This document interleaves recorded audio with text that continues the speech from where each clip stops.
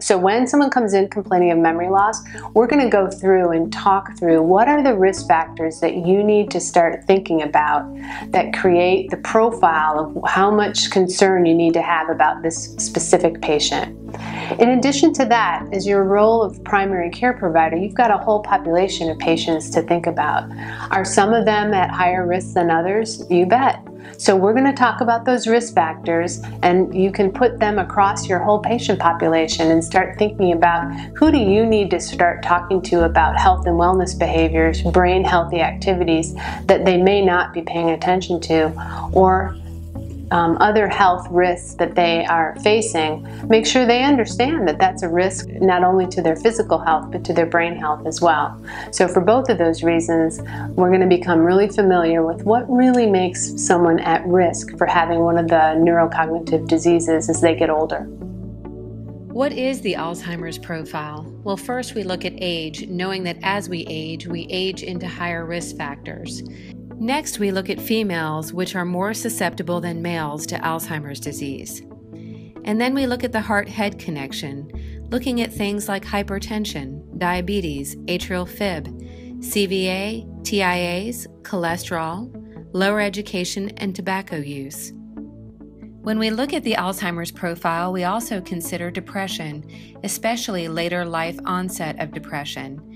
We also look at delirium. Delirium is more common in patients with dementia. There is also evidence that suggests patients without a known diagnosis of dementia who develop delirium are more likely to be diagnosed with dementia in the future. This is true of both delirium in the post-operative setting and during illnesses such as urinary tract infections and pneumonia. What other risk factors are there? First, we look at family history. If there's a first-degree relative, we know we have 4 times the risk for Alzheimer's or related dementia.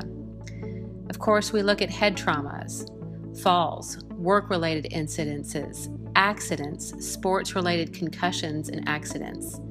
We also look at genetics, Down syndrome, APOE4, which is present in approximately 20% of the population and increases the risk of Alzheimer's by at least 8 times.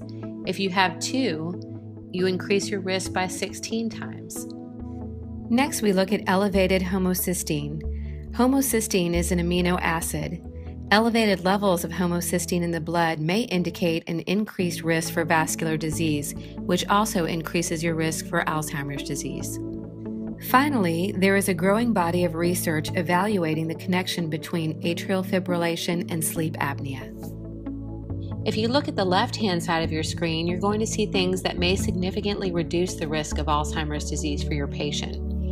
As you look at the Alzheimer's profile, think about things such as education, exercise, brain fitness, an antioxidant diet such as the Mediterranean-style diet, heart health, and social activity. Of course, on the right-hand side of the screen, we've been talking about things that put us at greater risk. We know age is the greatest risk factor. We know that women are more susceptible than men to Alzheimer's disease and related dementias. We also know that heart health plays a key component in our risk factors, along with other diseases such as diabetes.